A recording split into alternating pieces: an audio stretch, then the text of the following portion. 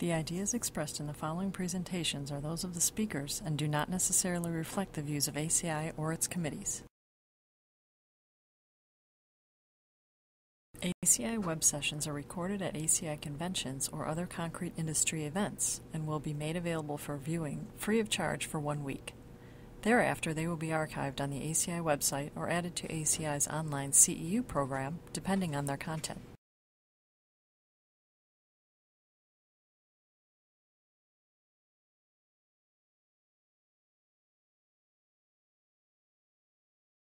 There we go. With respect to the durability work that we have done in recent times as the Concrete Institute of Australia, a lot of it was born out of the fact that in our country we have a number of different Australian standards and codes for concrete.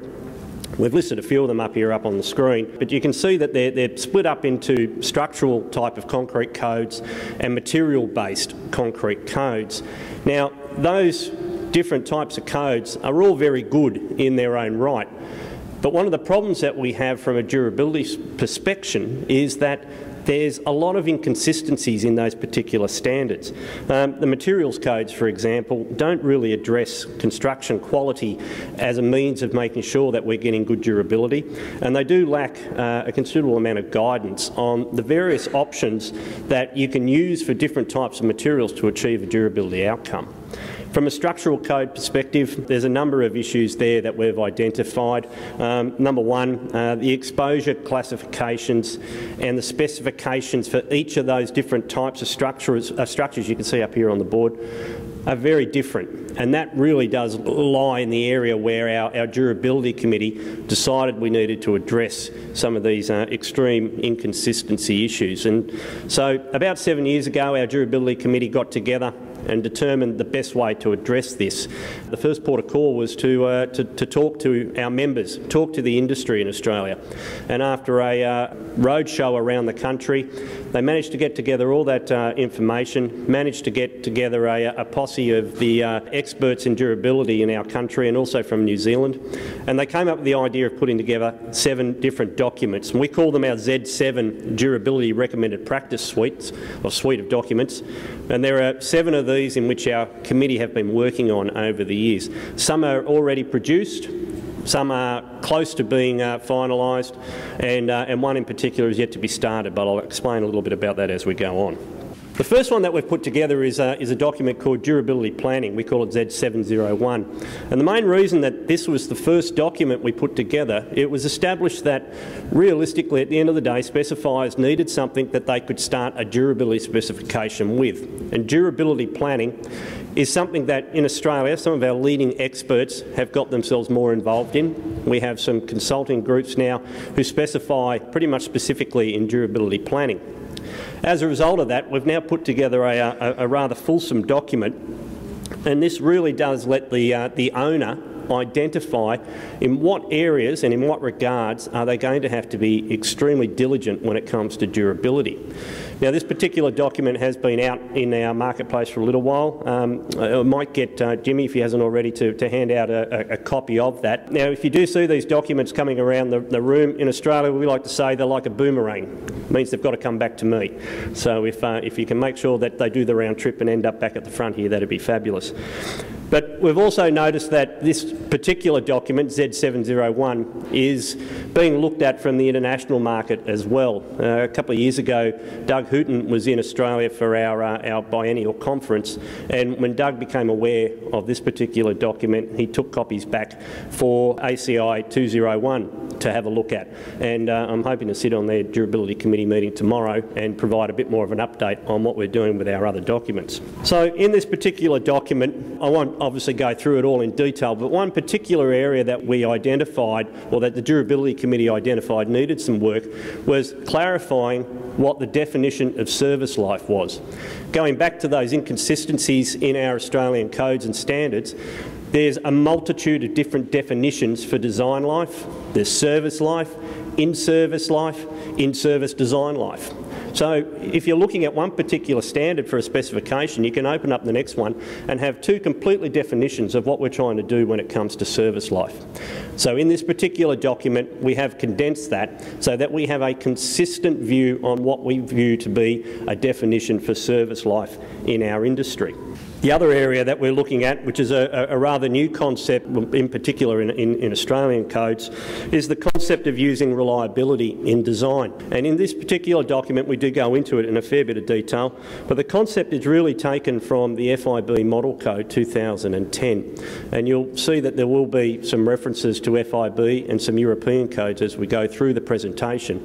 But we have certainly looked at what they're doing in Europe and with FIB, and I know that the Model Code at the moment is being reviewed for another change in 2020, and this will be another area in which the Model Code will be looked at, and obviously we will then look at that from our perspective with durability planning. The next document that we will look to put out, and this one is yet to be released but it's not far away, is to do with exposure classification. And I'm quite sure around the world specification of exposure classification is always something that can be rather controversial. What we've found in our codes, again, is a great deal of inconsistency in the way that we look at exposure classifications and where we might look at designing for particular conditions or expectations. And so what we want to do, or what our Durability Committee has done, is again they've modelled exposure classifications based on European codes, but also looked at some other international codes that are around, just to have a look at a way in which we can make it a lot easier for specifiers in particular to be able to look at what conditions they're going to expect in what parts of the country. So generally in Australian codes, we do cover a number of those areas that are up here on the screen. Now, obviously for things with respect to carbonation, chlorides, structures that are going to be found in marine environments and so forth. But we've looked at adding some new classifications that haven't necessarily been looked at before in Australia. We've also been talking to our friends in New Zealand about what they may need to look at, and we're also looking at some other areas at the moment where our committee haven't entirely decided on where they're going to head, in particular with reference to alkali silica reaction, which has been quite a big issue in Australia, and also DEF, which again is a major international issue, but something that hasn't really been discussed in great detail in Australia. So traditionally in our country we've looked at three different types of exposure conditions, that being the most popular, which is a temperate condition. Most of our population live on the east coast or down around the bottom of the south of Australia and out in the west. And you can see, hopefully you can see it up here on the screen, those green areas really do replicate where the majority of our population live in that country. They're the temperate areas, they're the nicer places to live in terms of the climate. The yellow in the middle has always been the arid environment. There's not a lot of construction that goes on in those areas, but there is a great deal of mining, and so it is important from an exposure classification that any structures being built in those areas understand what is required in respect to durability. And then the blue area, that's the tropical area, and so Northern Territory, North Queensland, far North Queensland tend to be in the tropics, and there's a lot of rain, a lot of humidity in those particular areas. One of the things that we don't normally classify though is if you've got something that is always going to be wet. So it doesn't matter whether you've got a marine structure in a temperate area or in a tropical area. You're probably not going to find too many marine structures in the arid area. If you've got structures in those particular places, it doesn't matter whether it's temperate or tropical, it's always wet. And so we've included a new classification along those lines to match that. And so whilst we've changed the nomenclature with respect to the classifications, we generally consider the three typical exposure areas in Australia, but we've added the wet and rarely dry scenario. But what we've also looked at including is structures where the exposure within that particular structure is going to cause some durability issue. Tunnels, for example, there's a lot of carbon dioxide, a lot of carbon monoxide in those particular environments within the structure. Now again, it doesn't matter whether it's in a temperate area, tropical area or in an arid area, within that little exposure area itself, within that confined area, you've got its own little climate and you've got different conditions that you've got to deal with. And so the exposure classification document is going to look at dealing with all those particular different types of areas. One area that we've also added, which isn't included in any Australian standards at the moment, is when there is water migration. And so in particular we're looking at areas related to water penetration. So there's a number of different areas in which we're looking at that. The Durability Committee is considering considered a number of different options, and all of this is included in that particular document. Now, the next document we call is deemed to comply requirements, and we call that one Z703. And the deemed to comply requirements is the document I referred to before as not having started yet. And the reason it hasn't started yet is we have to wait until all our other documents are completed so that we can have a consistent document that refers to all of the other durability documentation that we're putting together. Now, I'm not sure whether people were in the mini Rylam session this morning and heard Mark Alexander's presentation on the performance-based specifications for control of concrete durability. And I found that there was a bit of synergy in what Mark was talking about this morning with this particular document and the need for this document. Mark was talking about the fact that we can't just rely on strength in a specification to deal with all the aspects that we need to get out of that concrete, in particular durability. And so this particular document is going to look at all the various inputs that a specifier is going to put into place. What sort of design life do we need? What are the exposure classifications that, or what's the exposure that the concrete structure is going to be exposed to? What sort of reliability do we need out of that particular structure? And then from there, our outputs that we're going to be able to put together a specification that takes into play all the other documents that we've used into one area and look at it from a point of, well, okay, now I can determine my cover, I can determine what sort of cement I'm going to utilise, I can look at supplementary cementitious materials, how am I going to use those in a blend with various, with general purpose cement or general Portland cement, what strengths do I need, but with that what sort of water cement ratio am I going to need, what sort of steel am I going to use? Because in that instance, we may be looking at using galvanised steel instead of traditional steel reinforcement, just to be getting the durability that we require. So this document is going to be vitally important to the suite. As I mentioned before, we need to wait until we've completed the others before we can finalise that. Z74 is about good practice, and this takes us right through from the design process to the construction process and through the concrete supply process. It's a very detailed document. So that is one document that's doing the rounds at the moment, and so please have a good look when it gets to you. And this particular document, as I said, covers all the facets. I'm just going to take you through 3 examples that you'll find within there, looking at each of those particular areas of design, construction and supply. And the first one is design. So if we're designing for cover, traditionally, I know from our Australian codes, what we will look at doing is we'll specify a certain cover in a certain exposure classification. Doesn't always mean that that is what's required. So in this area, we're not just specifying cover to steel, but we're also specifying the tolerances that might be allowed. We're looking at the key factors that might be required to achieve that cover. And when we're talking about that, we're talking about the specification requirements. What sort of bar chairs do we need? You know, in which ways are we going to be certain that we're going to achieve that cover on site? And then quality assurance checks that go into the specification that cover the before and after when concrete is poured. And so rather than just going to the old days of saying we need 30mm cover, we're going to be looking at a fulsome design specification.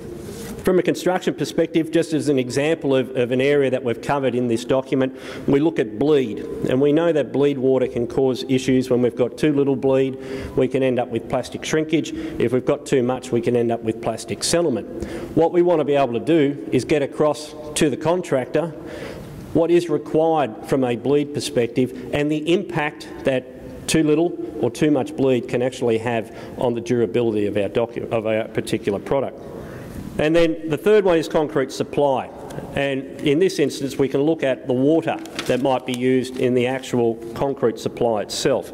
And we can consider dealing this from a water-cement ratio perspective, specifying a maximum requirement, targeting it to be, when we're talking about the water-cement ratio, targeting it to be 0.02 below what the maximum is, and then from there controlling the batching weights. And that's where we look at the water in the supply of the aggregates and how much water is actually still on those aggregates when they're being weighed and when they're used in practice.